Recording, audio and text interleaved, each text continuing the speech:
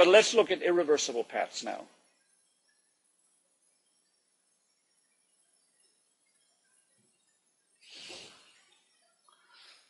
Let's see, section 3, we're in.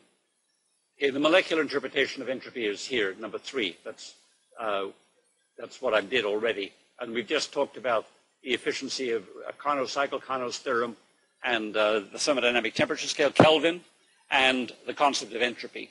So, but in these irreversible processes, we have here a figure, and in one case, and you look at this figure, you have a metal rod. So that's what I did before, if you remember. I just said we take 2 reservoirs, you put a metal rod between it, and just heat flows. And that is spontaneous, right? This is a spontaneous process.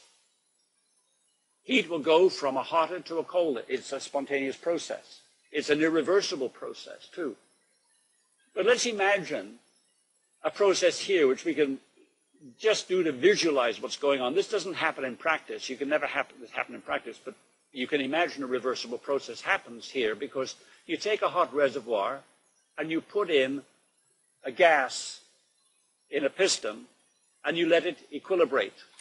And as it equilibrates, what's going to happen is it's going to expand, if it's colder, until it gets to that temperature. And if it does it in a reversible way, as it expands, you're going to add, you're going to do work, and you draw heat in from the hot reservoir.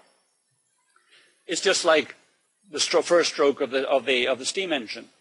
Then what you do is you take this out, you insulate it in the container, and you take it out of the container, and you put it in here. But it's hot, and the piston now is at a certain position, and it will continue to expand because it's hot.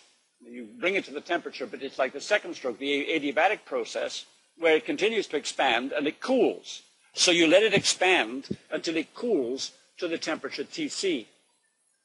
And then when you put it into that Tc, then what happens is that the thing will, it's like coupling it then to the cold reservoir again where the steam goes out. Then what happens is the piston is going to equilibrate with heat.